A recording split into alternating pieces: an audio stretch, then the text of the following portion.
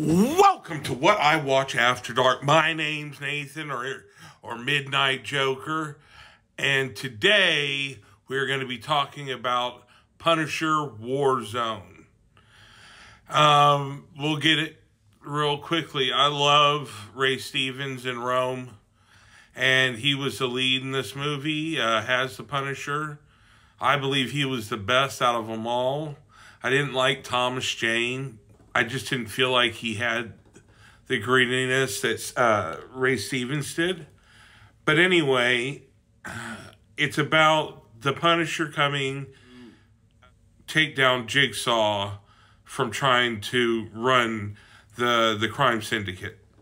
So, well, we'll get a good idea here in a moment. Let's go ahead and roll the trailer. This isn't like any procedure that we've ever done before. Well, that's why I'm here, Doc. Your facial muscles, tendons, bone structure, everything. It was destroyed. Evil has many faces. You look fantastic, brother. Yes. Darkness has many allies. This deal is going down tonight. Raise your army!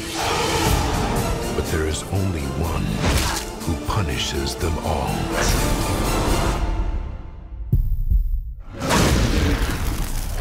This is just the beginning. Welcome, welcome, welcome. Let's play a game. Gotta be with you, Frank. Sometimes I'd like to get my hands on God. FBI, drop your weapons! You're fighting a war.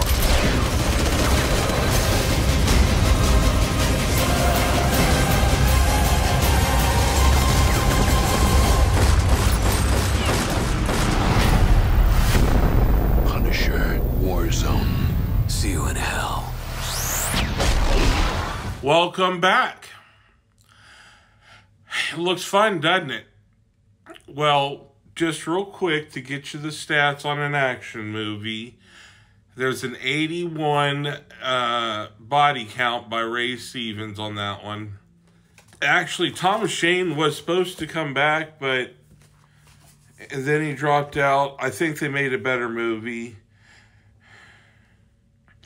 The first 25 minutes of the movie, the Punisher doesn't say a word. There might be other people that are saying lines, but he does not talk.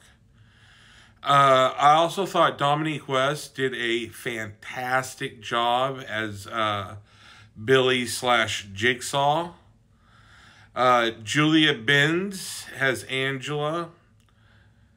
And then we had Doug Hutchinson. Now, we know him from The Green Mile. He's Looney Bin Jim.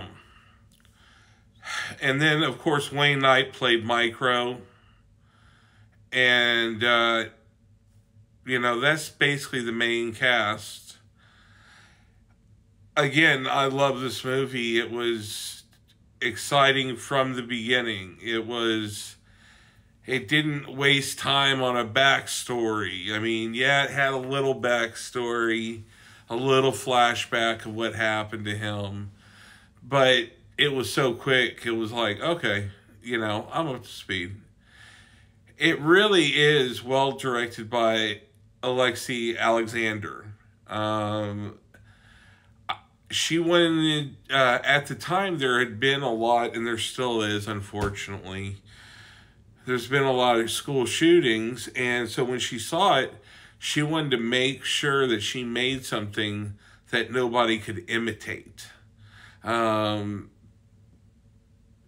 she saw that on the day she was supposed to meet with Marvel. So the cinematography is really good.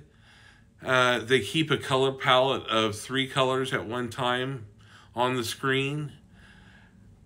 Action is phenomenal. So I guess if I was going to rate this film, I'm going to go ahead and give it... I'm going to give this movie an 8. And say if you like action, if you like gore in action and guns, I think there was something like, I don't know, 120 guns used in the movie. Anyway, I suggest go see it. What's really great is we're up to 68 subscribers. Fantastic. Thank you so much. Subscribing really helps me. I do want you to know I love you. Each and every one of you. And thank you for watching. Just remember to get you some.